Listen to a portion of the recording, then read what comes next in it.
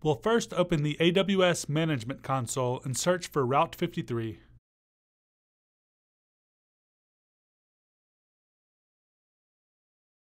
In the Route 53 dashboard, we'll click on Hosted Zones and then click Create Hosted Zone. Here, we'll set our domain name and then click Create.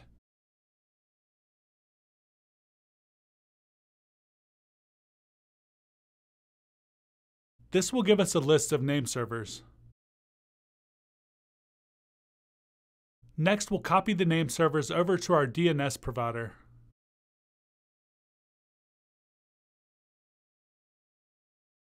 Here, we'll set our 4 custom name servers.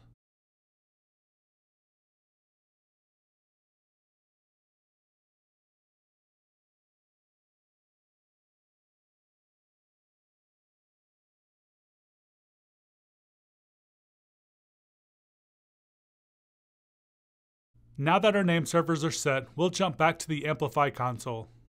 Here, we'll click on Domain Management and then Add Domain.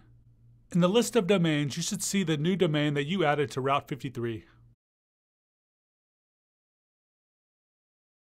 Choose your domain, click Configure Domain, and then click Save.